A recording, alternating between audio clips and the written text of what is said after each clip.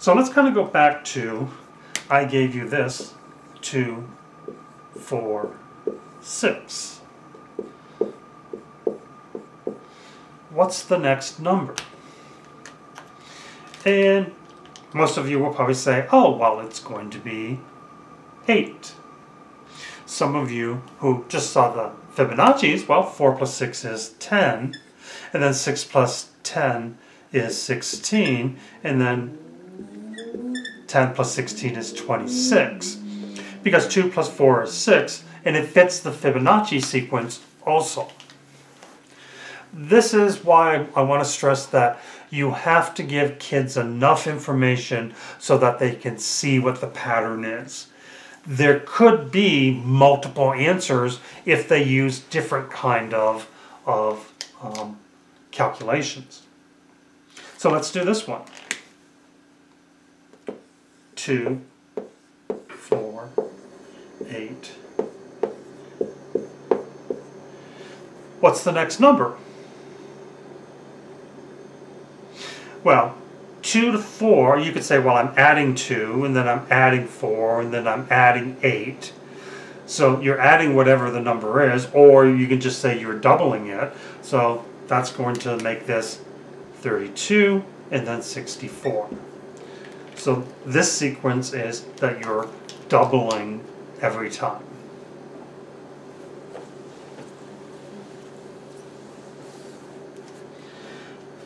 Well, now let's look at some kind of weird patterns. Let's do this one.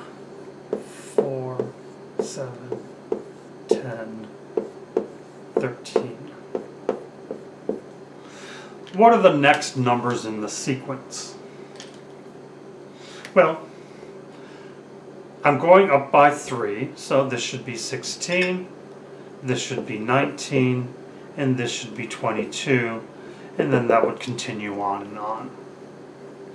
So here, for patterns like this, we can kind of make an equation for them. And with that equation, we can pull out like numbers up ahead. So if this is my first number, and this is my second number, and this is my third number, so all of these in red, that's what place the number is. Way out here somewhere is my 20th number. And I want to know, what is that? So I could just figure out the pattern and then go up the sequence and find out what that is. Or we can use this formula, which is capital N is equal to S plus D times little n minus 1. So the capital N is your number in the sequence.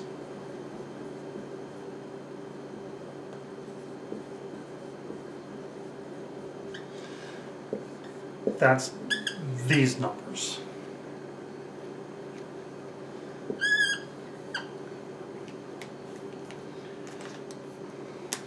Lowercase n, and I'm going to actually use red because that's what I wrote them in, is your place in the sequence.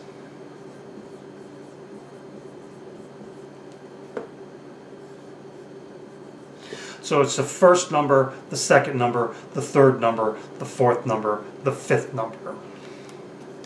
So even though they're both numbers, one is you're doing a count, and the other, you're actually doing the number that you're manipulating.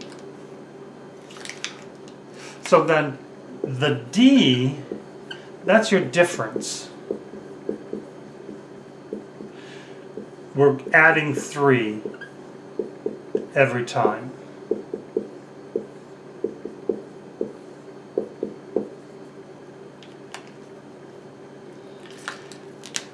And your S is your starting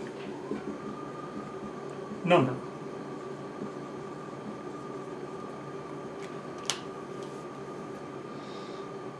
So this formula, n equals s plus d n minus 1, should kind of make sense of exactly what we're doing.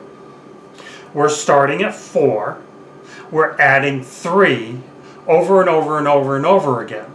So repeated addition is multiplication. So why is it n minus 1? Well, I haven't added 3 here. I've only added 3 at the second number.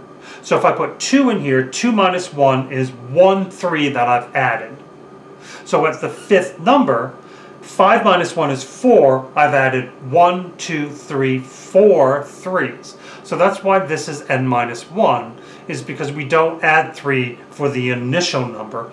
We start adding 3 at the second number. So we're starting at a certain number, we're adding something to it over and over again, and this is how many we're adding to it. So the 20th number should be n is equal to, I'm starting at 4, I'm adding 3 20 times, but I'm going to subtract 1. So I'm starting at 4, and I'm adding 3 times 19, because I'm adding 19 3s to get to the 20th number. So n is equal to 4 plus 3 times 19 is 57, so that's 61. So the 20th number is 61.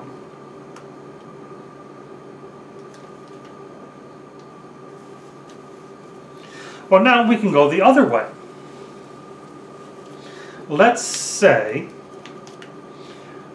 these are all, I'm adding 3 over and over again. So these numbers are multiples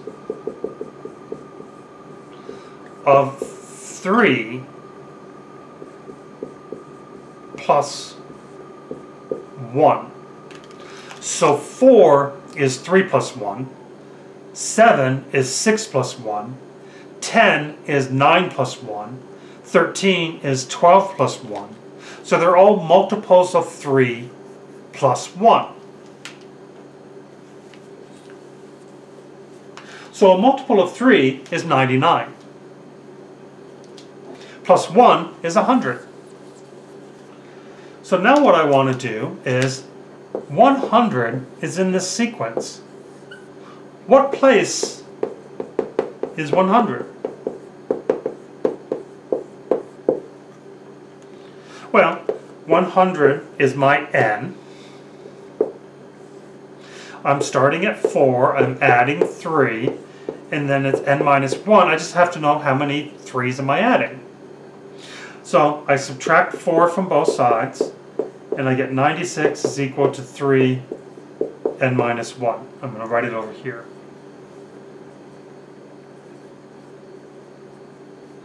So I'm going to divide by 3. So I get 32 is equal to n minus 1. Add 1. And I get 33 is equal to n. So the 33rd number is 100.